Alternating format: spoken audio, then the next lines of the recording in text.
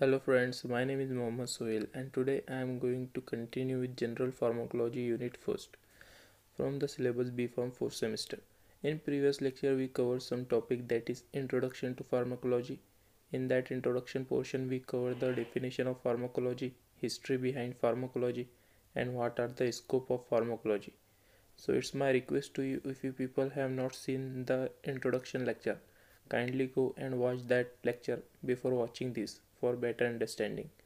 In this lecture number 2 we cover 4 topics, that is nature and sources of drugs, essential drug concept, route of drug administration, and what is agonist and what is antagonist. So friend, this video is going to be very interesting and helpful to you. So if you people have not subscribed my YouTube channel yet, please do subscribe and hit the bell icon so you never miss any update from my YouTube channel. So without any further delay, let's begin with our today's session. First of all, we'll cover the sources of drugs. So there are various sources from which drugs are obtained.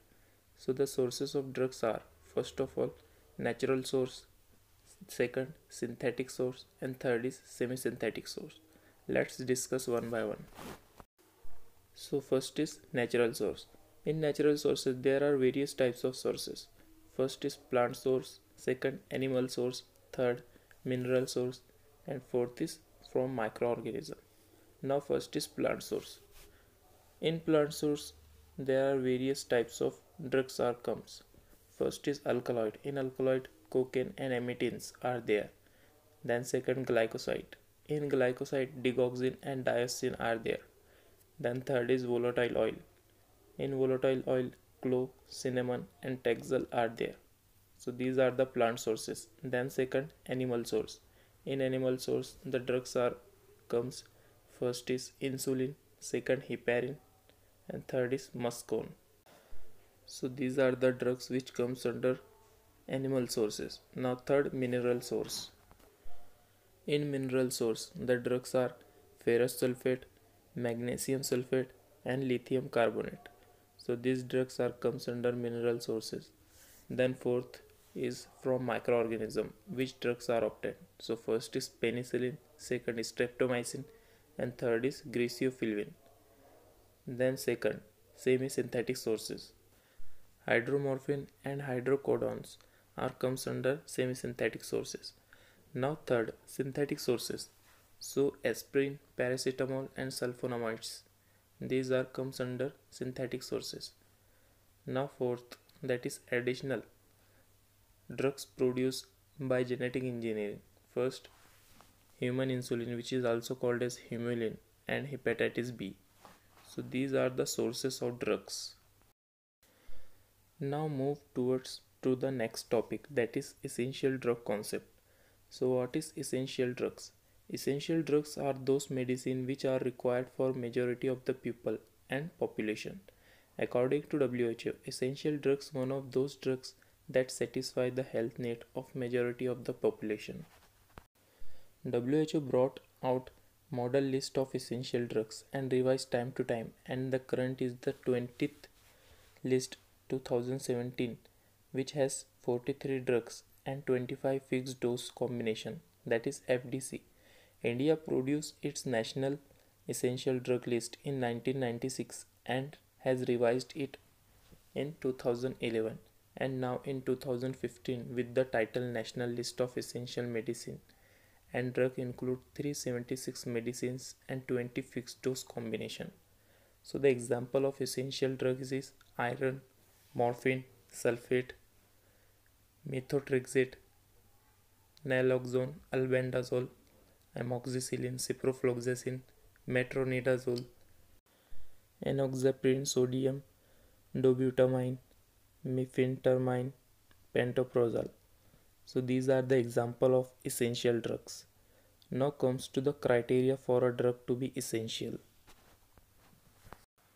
So the criteria for a drug to be essential are: it should be effective and economical, it should be safe, it should be in single drug formulation mostly. Then environmental factor one also considered in making the choice. Then needed by majority of population. They must be available at all time. It should be in proper dosage form. aim is to optimally use the limited financial resources. Then list of essential drug, that is EDL, is made locally with the help of WHO model. Now coming to the third topic, that is route of administration. So a route of administration in pharmacology and toxicology is the path by which a drug, fluid, poison or other substance is taken into the body. Route of administration are generally classified by the location at which the substance is applied. Common example in route of administration include oral and intravenous administration. Now what are the types of route? So there are two types of route. First is local route and second is systemic route. Now what are the choice of appropriate route selection? So it is depend on both drugs and patient related factor. First is physical and chemical property of drug. Second is emergency, that is routine use. Then third is condition of the patient, that is unconscious patient, diarrhea and vomiting. Then fourth is age of patient. Then fifth is effect of first pass metabolism.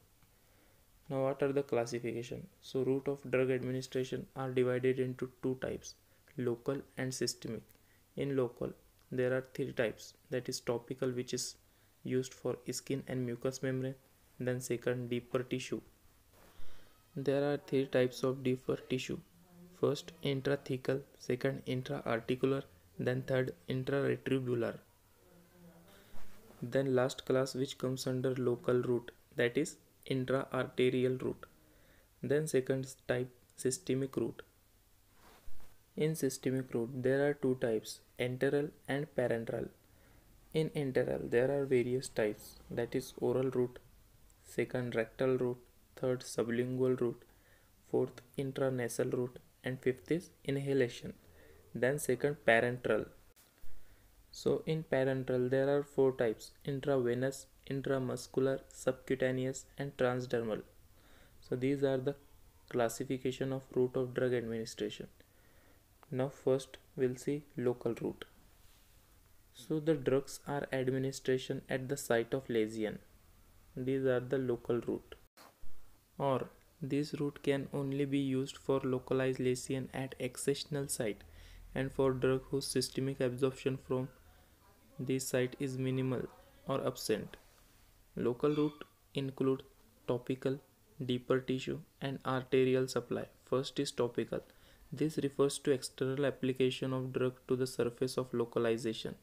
It is often more convenient as well as reassuring to the patient. Example for topical route is skin and mucous membrane. Mucous membrane means mouth, pharynx, eyes, ear, nose, GIT, respiratory tract, vagina, etc. Then second, deeper tissue. Certain deep areas can be approached by using a syringe and needle, but the drug should be in such a form that systemic absorption is slow. In deeper tissue, there are three types, intra-articular injection, that is injection into joints. Then second, intrathecal injection, that is injection into CSF, that is cerebrospinal fluid. Then third is retrobulbar injection, that is injection into retrobulbar, behind the eyeball. Then last type which comes under local route, that is arterial injection. Close intra-arterial injection is used for contrast media in angiography. So these are the routes which comes under topical route. Now coming to the systemic route. Systemic route means absorbed into blood, distributed all over the body. First is oral route. In the route the drug administered through orally. Then second, sublingual. The tablet or pellet containing the drug is placed under the tongue or crushed into the mouth and sprayed over the buccal mucosa, that is below cheeks and gums. Then third route is rectal route.